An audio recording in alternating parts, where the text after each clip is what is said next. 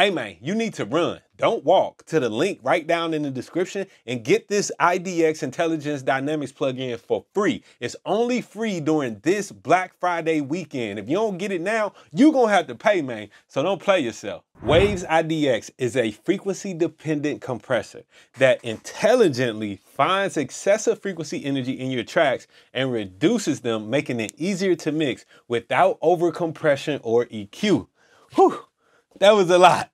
Man, just take a listen. I need a bag of blue hundreds, I wanted a button, I'm running up on it. I need a lot of pink 50s, I wanted in plenty, I'm running to get it. I need a bag of blues and a pack of pink. Wow. I feel like a tender reveal, walking out the bank. I get money, baby, money, baby, money, baby. Money, baby, money, baby, money, baby. What up, y'all? I'm Wayne.wav from WavyProAudio.com, and this channel is all about helping you to record and mix better and faster. Today, we are looking at the all-new Waves IDX Intelligent Dynamics plugin. In this video, I'll explain why this plugin is unique, how you can use it, and we'll put it to the test. So, let's get started. When you have a dense mix, tracks can get buried. And to try to fix it, we end up butchering that mix with EQ or killing the dynamics with compression. IDX though, it uses intelligent frequency dependent compression to fix the tension in your mixes. It's got me saying a lot of big words too. So I like to think of it as automatic multiband compression, except it's way easier to use and you ain't got to think about none of the controls on a multiband, okay? It automatically compresses your signal based on the busiest frequency ranges, the parts giving the most energy. One of the most unique features though, is that the more you use it, the better the results. And I will show you exactly what I mean. So IDX is so very simple, man. This is really it. And I love plugins that don't have a whole bunch of controls on it. The first thing that you will notice is this little screen at the top here, right? That's just gonna be showing you your original signal down at the bottom, your input signal. Let me see. And then once you turn up this little control, the big knob in the middle, this is the threshold. This is gonna determine how much compression you're getting.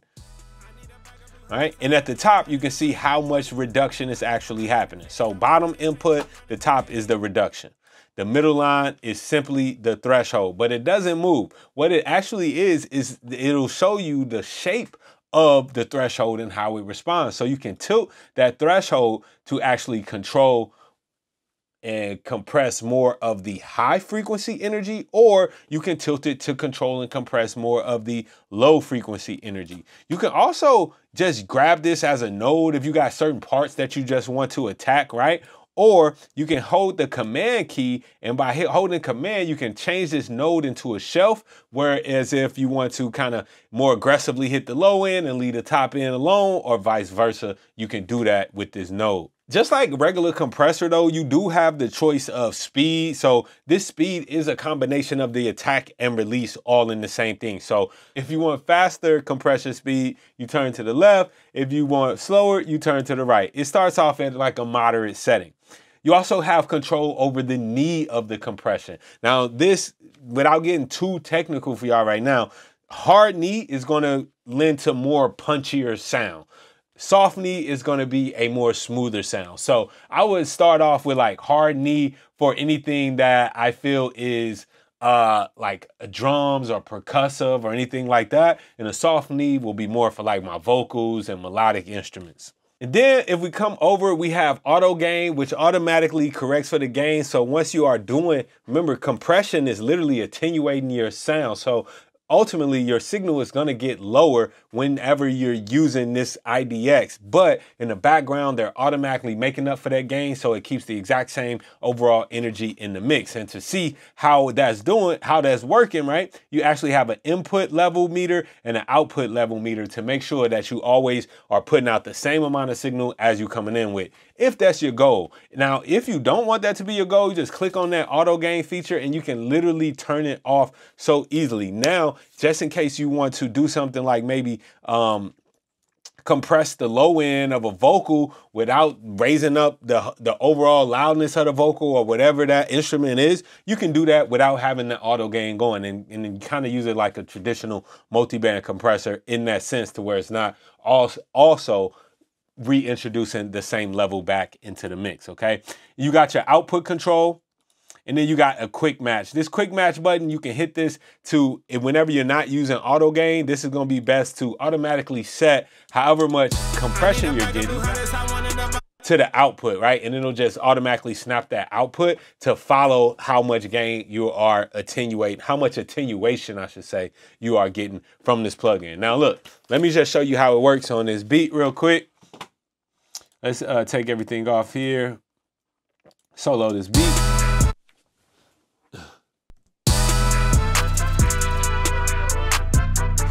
So listen, I'm gonna reset the plugin back to its factory default settings. And the first thing that you just wanna do is start to raise the threshold. And again, since we got auto gain on, we're not perceiving any level changes that much, but let's turn it off. You can feel the level changes now. We can even see how input and output meter reacting.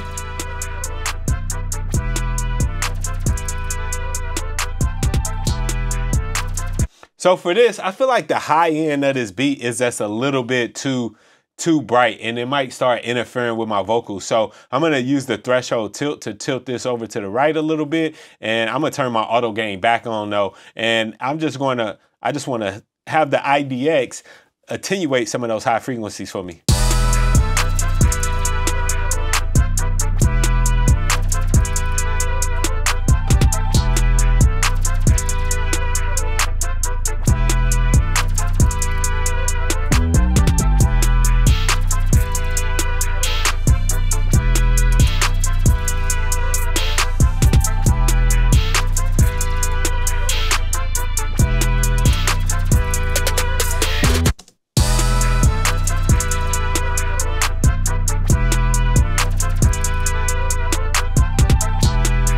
Cool, I think that sounds pretty good. Now, let's bring in some of these vocals. I've already added the IDX on some of the vocals, but on these like my background vocals, we're not gonna worry about those so much, but let's take a look at the lead vocal on this track, and let's see, we'll actually mute those backgrounds for now, and let's see how this works on a vocal. I need a bag of blue hundreds, I want it up on it, I'm running up on it. You see that some of that mid-frequency, that mid-range energy was getting a little bit too out of control. And so again, all I did really here, I left the settings as they were, and I just turned up the threshold really simply. Oh yeah, I should also mention that there's a mix control down here at the bottom if you want to blend between the wet and dry signals. I need a bag of blue hundreds, I want it up on it, I'm running up on it. I need a lot of pink 50s, I want it in. Now listen to how much clearer this vocal starts to pop out the mix once I bring the threshold up and start compressing it with the IDX. I need a bag of blue hundreds, I want it up on it, I'm running up on it. I need a lot of pink 50s, I want it in plenty, I'm running to get it. I need a bag of blues and a pack of pink. I feel like a gender reveal, walking out the bank. I get money, baby, money, baby, money, baby. Right, and so now they actually working together where I got the IDX on the music, and it's getting rid of unnecessary energy in the music, and then it's getting rid of unnecessary frequency energy in my vocal as well. Now look, this is where that magic happens that I was telling y'all about, right? Once I actually play this, I'm gonna put, we can take everything off solo actually. I'm gonna play this, I'm gonna bypass all of the IDX, let's bypass all of them, right? And then when I bring it back in, listen to the difference that it makes once it adds up. So using one on one track is cool, but once you start using this across multiple tracks in your mix, the clarity and the ease that this mix is gonna start to gel together is gonna be so dope, man. Just take a listen. I need a bag of blue hundreds, I want it up on it, I'm running up on it. I need a lot of pink 50s, I want it in plenty, I'm running to get it. I need a bag of blues and a pack of pink. Wow. I feel like a gender reveal, walking out the bank. I get money, baby, money, baby, money, baby. Money, baby, money, baby, money, baby. Money, baby, money, baby, money, baby. She asked me what I'm having, I told her money, baby. So if you ever felt like you were mixing and all the tracks in your mix was just talking like they was in a crowded room and everybody's fighting for attention and ain't nobody being heard, the IDX is great for that. You use that on a few tracks, it controls the excess frequency information, and you can more easily mix those tracks together. They just start to sit together and play together nicely, man. This is a super easy plugin to use, and it's actually kind of fun. I was really surprised at how well and how easy it just came together when I first used it without even reading the manual or anything, man. But I hope this helps you get started with the IDX Intelligence Dynamics plugin. I think it could be a great tool to simplify mixing for you, and that's what we all about here, helping you to record and mix better and faster. I'm Wayne from WavyProAudio.com. Thanks for watching this video. Be dope.